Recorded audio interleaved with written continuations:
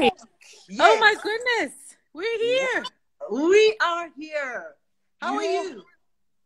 Right, but the technology is indeed. No, There's a dizzy.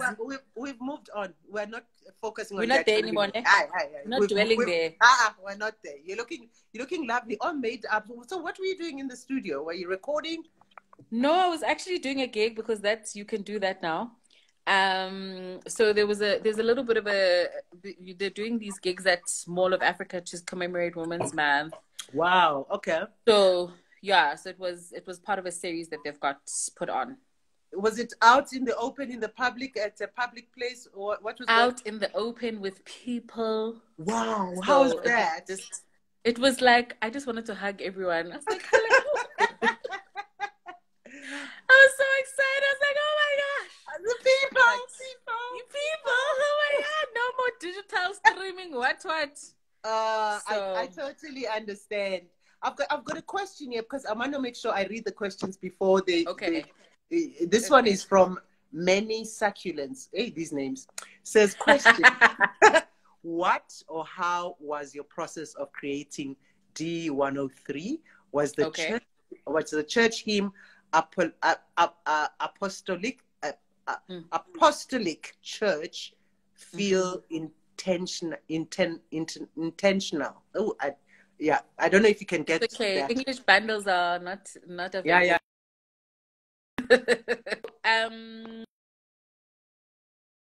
Someone was trying to call me. With D103, I think I didn't even think about it that much. Like, I mean, I think as a song, it wasn't even a song that I wanted on the album because I didn't have words and people wouldn't really understand it. But it was just a melody that I'd had in my head for a long time. And I went to Tim Nkosi Mavimbela, who recorded bass on the album and someone whom I collaborate with quite a bit. And I was like, hey man, there's this vibe in Izwa, let's just play around with it. So we played around with it on bass, and then he brought the chords. And then listening to the song as a whole, people were just like, yo, so I don't think it was intentional from my, I didn't set out to write something like that. Okay. But I think when it came together, that's what came of it. So yeah, I definitely don't think so it was coincidental. Definitely. And I think also the popularity of the song has been like completely shocking to me because I was just like, what, like, I was a bit like, it's not one that you really probably was your favorite, and no, you're so quite surprised that it became popular. It's shocking to me, Sis Notem, but it's like the one song that everybody's like, yo, D103. But I'm like, guys, why? Like, why that name though? D103. So D103 is my grandparents' address. The Bahlala D, which is anyone who knows Durban knows that Umlazi, which is the township in Durban, or one of the townships in Durban, they divide the different sections. They divided it according to the alphabet. So Konaga A, Konaga B, Konaga C, Konaga D, ganjalo. So my grandparents are from the D section. Hi, baby. Thank you, Titi. They're from the D section, and the house number is 103. And it was a dedication to my grandfather because close to releasing the album, on the day that I released the album, actually, I was getting ready for his funeral. So I remember the story. Yes. Yeah. So there was a lot going on, and so at that time, we knew that he was transcending. He'd been sick for a while, and he was quite old as well. So I found out that he had passed on the day we finished mixing the album, when it was ready to go to mastering. And it just felt like it would be a great thing to honor him in that way. So I named it after my grandparents' address. Beautiful. But I mean, were you even a family that went to church though? So it might subconsciously. Very much. You see, so it might subconsciously, the church element might have subconsciously been influential in that. Definitely. I mean, my grandfather was like a staunch Christian. We used to get embarrassed because he would be like those people who preached in the train. So like, like Bible carrying, Jesus loving man of God, who raised my mom up in that way. And then, subsequently my mom raised us up in that way as well. So I think fundamentally gospel is my first reference of music, if I'm honest with myself. I think it's the one thing, and I think it's synonymous with a lot of South African families because siyahlabelela, you know, there's always like a hymn, you know, when we get Yes. together, we sing. When we, you know, part ways, we sing to say God protects us on the journey. When we go to weddings, we sing, you know. So I think subconsciously gospel has always been my first frame of reference in terms of Okay. music. Yeah. There's a question for you, but maybe here's Akona Nkutlu who says, watching you with my colleagues in Abu Dhabi. Yo, we're not, you bring the world to us, Spha. See it, Says we love as you, long, as soon Spha. as Keep doing your, keep doing and going, babe. But it's, but isn't this the fantastic thing though about this period that we've all gone online? That means we have now opened the gates to the world for us to see us, and we've also opened the gates for us to see what else is going on around the world.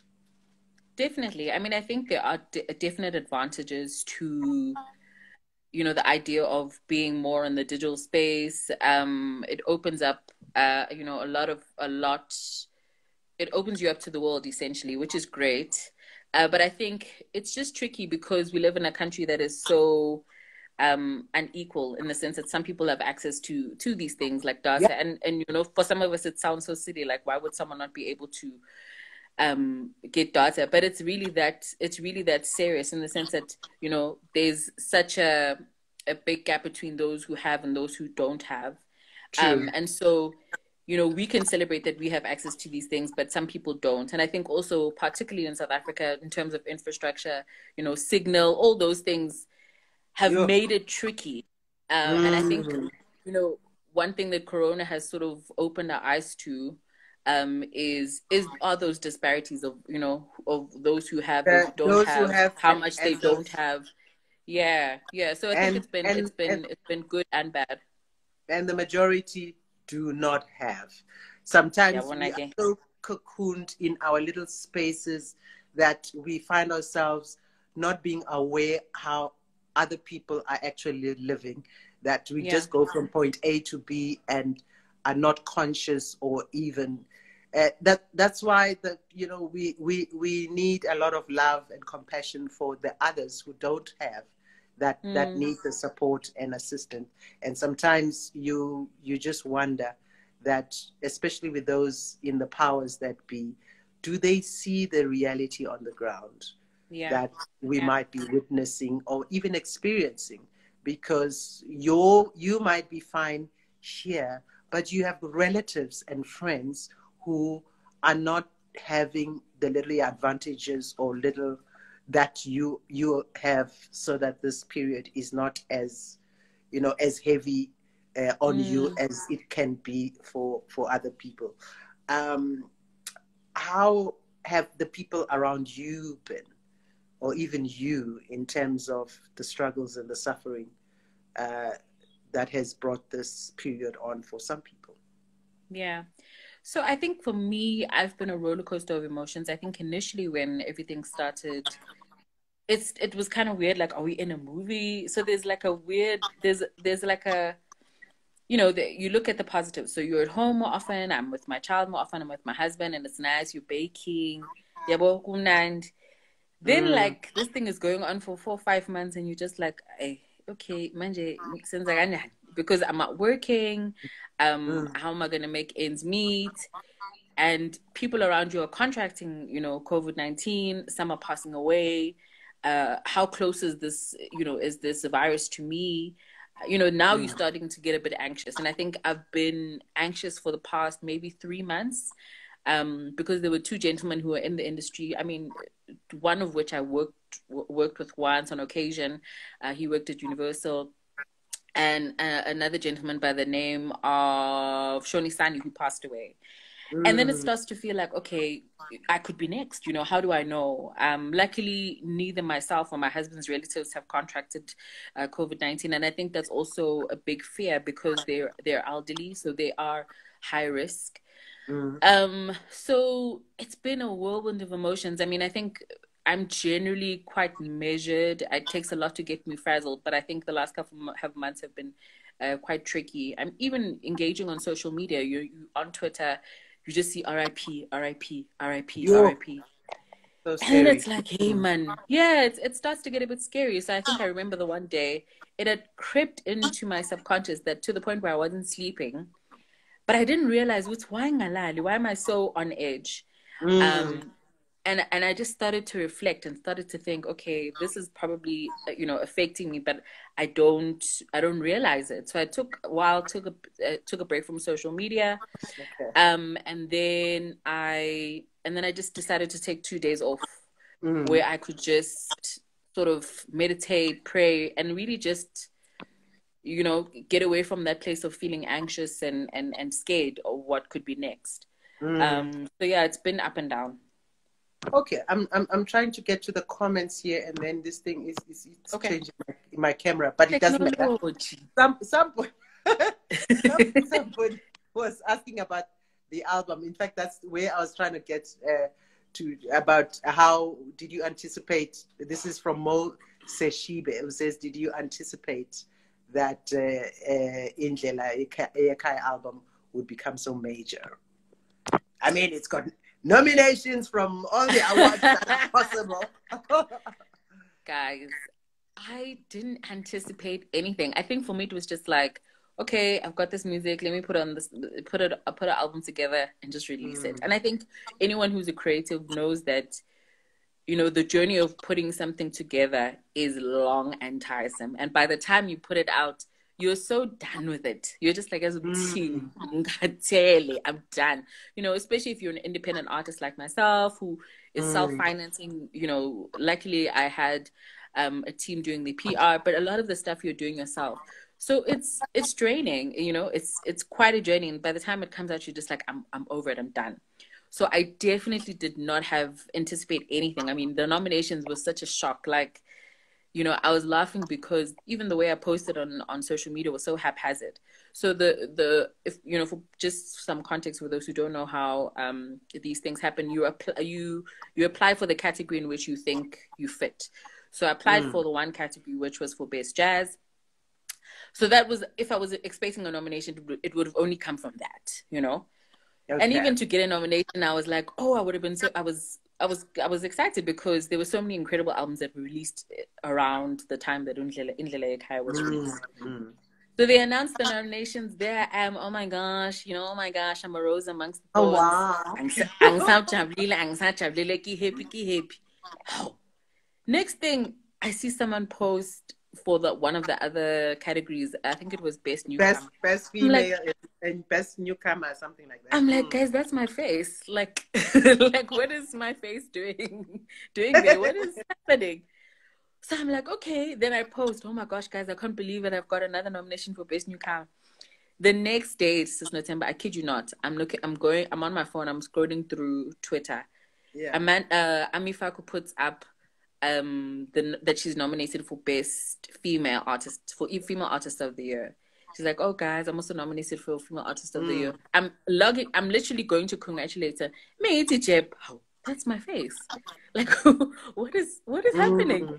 I literally I DM her and I'm like, babe, is this for real? Like, is this a real thing? So, I didn't expect any of it. But with that said, it's incredibly welcome, and I'm really, really appreciative. Congratulations for that. Absolutely. Thank you. Congratulations. Thank you. And I know that by the time these awards nominations come, it's long after the album was released, kind of thing, and it just keeps you taking back to even just the conversations we're having now. Now you have to be talking again about how the music was made and where the intentions and yeah. What are you feeling? What are you feeling? What are your inspiration? Yeah. So the awards are next week, so all the best for that. Next you. weekend, all the best for that. Okay, so I was talking to not just Gloria, all the other ladies that are these awesome guests on this Standard Bank Joy of Jazz WomansheART Insta Live takeover, about just women who inspire you, who have inspired you, that you look up to, because we're celebrating women. and we do give each other a lot of support, more than people believe, you know. So who have been your persons, My or people. your people, you know? Goodness, I think I'm very blessed to be making music at a time such as this, because I do really think there's a camaraderie among the women that I work with in the industry. You know, I have a long-standing relationship and friendship with Tanya Nduli, and she's definitely someone who both inspires me, but also I think sort of pushes me to be the best version of myself, the best version of myself musically. And I think also what is really inspiring about being a female musician now is that the standard is so high that like you are constantly sort of sharpening your craft and sharpening your skill. So women that come to mind, definitely Zoe Mudija. And I'm naming, you know, people that I'm friends with that are my colleagues. Titi Luzipo, goodness, Gabby Mutuba, who's doing something so incredible. And I think also, you know, I think of women who have sort of challenged the idea of genre. So Gabby comes to mind when I think about someone who's challenged the idea of like jazz and what it is. And that's exciting. It's incredibly inspiring. There is a female saxophonist by the name of Linda Shabalala, who's going to release her album soon. So please look out for her. But like very quiet in her demeanor, but man, when she plays the horn, incredible. So, you know, those are the women that I think of when I think of people who are inspiring me in the now. But do you think though, with the women around you and with what women are doing, you find yourself under pressure to find something unique about you that makes it different from the next person who's doing a similar thing? Not even. Okay. I think, and I'll tell you why. I think I'm inspired in the sense that I want to be the truest version of me. So it's more about what do I bring, because you know I'm unique. Just being Spha is enough. I'm my own secret weapon, because there's no one else who's like me. No one can do what I do. So and that's why I say it's inspiring to be making music now. Everybody sounds like themselves. There's nobody who's everyone is in their lane, trying to be the best version of themselves and bring their truth to whatever it is that they're creating. And that is incredibly inspiring to watch someone on stage who has a firm sense of self, like nothing can shake them. And it translates in the way they communicate, in the way that they write, in their message, you know, everything about them is so authentic. So it's always about, am I being as authentic as I should be, you know? And Gloria and I were talking about, she in particular was talking about how everybody has so many stories to tell. So I guess that's what also makes everyone unique and different, is that your story is not necessarily my story, kind of thing. That you go. And we're also talking about how, you know, as women, we like to pamper ourselves and make ourselves whatever. And I was talking about how excited I was for this Insta Live thing, because I get to put on lipstick that I haven't been able to put on. Listen, I went the whole hog, all the time. You mean? You know, and I'm thinking you were out performing and you're looking so gorgeous with the makeup. Was that an exciting process that I am now going to get out of tracksuit pants and gowns and slippers and I am going to look my gorgeous self? No, I think I need to take classes in walking in heels, because I was like a brand new deer, like that has just come out of the mommy's womb in the high heels, just because you haven't worn these things in 6 months. Can you imagine? Yeah, I haven't worn heels in 6 months. I was like, why? Stable. So it is exciting. It is exciting because I also feel like psychologically it calms you down, because it feels like, okay, we're going back to normal routine life, you know, whatever. I mean, people keep saying this phrase of new normal, and even that gives me a little bit of anxiety because no one quite knows what it is. Yeah. Yeah. But the fact that I can go to work, you know, I can put makeup on, I can put on a cute dress or put on a cute coat, wear high heels, it makes me feel like, yes, routine, everything is going to be okay, you know? It's gonna be fine. So how what's the word? Now I'm accused sometimes of being too paranoid, so to speak, about this whole social distancing, wearing masks, sanitizer, don't, and making sure that you know, getting into contact with people, it's you like even though your initial instinct is to go hug them, and you know, because these are people you know. So how have you behaved? Am I being strict? Have you been accused of being totally crazy or too relaxed about it? I'm definitely on the too relaxed spectrum of things. I think it's just my general disposition about everything. I'm very relaxed, very chilled. So I'm not like, I mean, I'm definitely following protocol. So I definitely do wear a mask. I do keep the distance. But a funny story, yesterday I was at Crystal Mall, and through her mask, I saw Zasha Zacchaeus. Did I not jump on the poor girl? I was like, babe, how are you? And you know, before she social distancing went out the window. And I just hugged her. Even when she was leaving after the conversation, I was like, please, can I hug you? I just want to say bye, you know? And you realize how much you miss that. You miss like just being able to like touch someone, you know, someone that you know, show affection in that kind of way. Because this is not a normal way of living, you know, it's completely abnormal. But we have to do it because obviously we're not trying to get sick. But yesterday it was funny. I got in the car and I was like, I'm sure Zosha thinks you're nuts. But it was just nice to see someone and embrace them, you know. And embrace them. Yeah, I'm definitely on the relaxed side of life. So when I don't know when it will be, but when it happens, when you know the lockdown is over and social distancing, and we can now do things we couldn't do before. What's the thing you're looking forward to the most? Going to see live performances. Okay. Because as a maker of the music, you don't realize how much you miss being in the audience and like what that does for your soul and what that just does for your spirit. You know, it's one thing to like, well, be able to do the gigs and stuff. And that's also something I mean, just to gig, you know, is something I'm really looking forward to.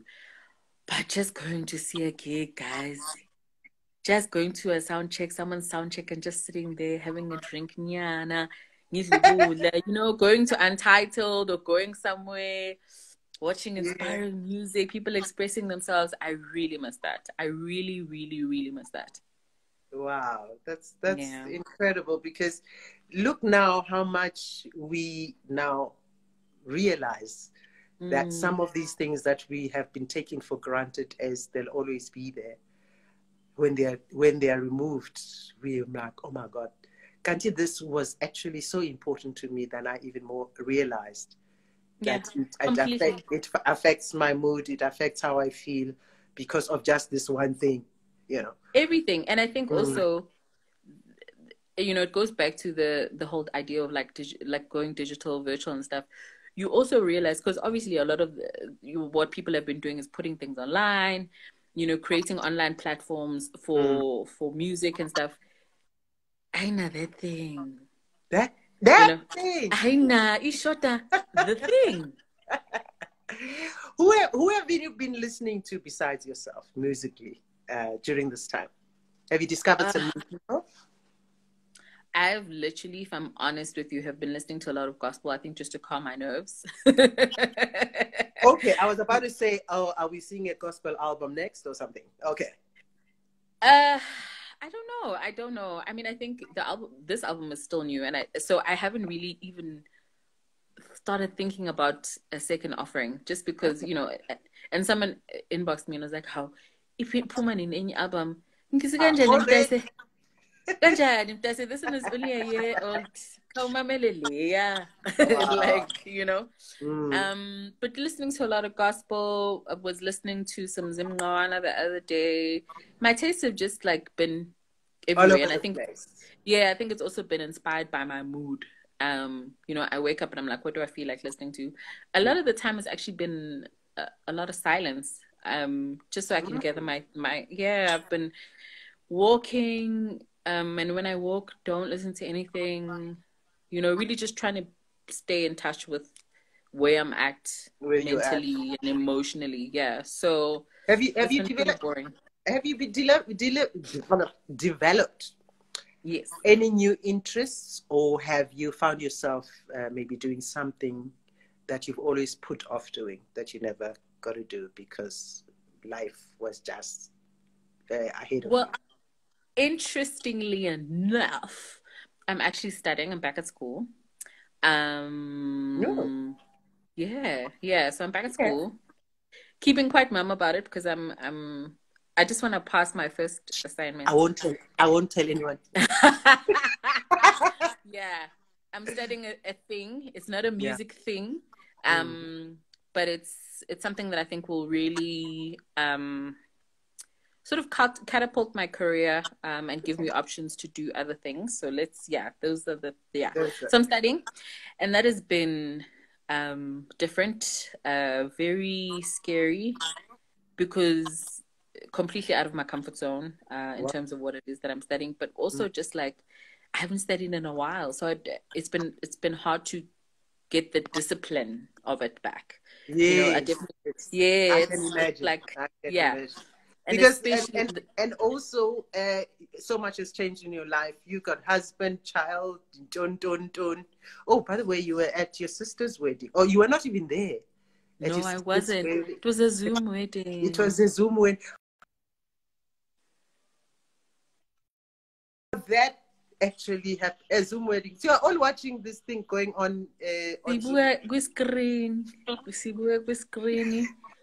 Yeah, guys, this has been a weird time. So yeah, she got married, Mm-hmm. and she got married to Lumanyano, who's actually a musician. Lol. Um, Mm-hmm. a brother in jazz. Okay. And yeah, even that experience was a bit like strange, you know, Mm-hmm. because you can't be there. She's my younger sister, so it would have been lovely. It would have been great to be there. But I also think, you know, they had been wanting to get married for a long time. It would have been unfair for us to say, wait until there's a vaccine so that we Until can when? all get together. Exactly. Yeah, yeah.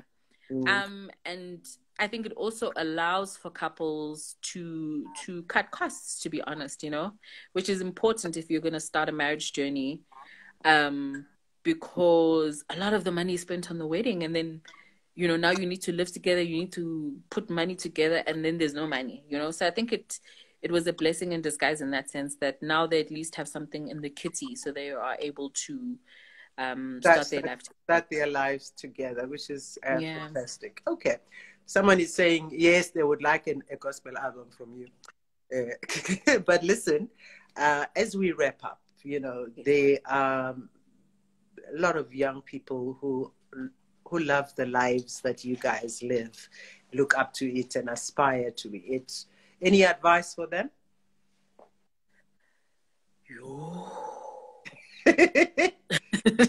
I'm The just way like, you should I be said honest or should no. I not? Should I not be honest? Oh, goodness. Honesty is queen. Honesty always.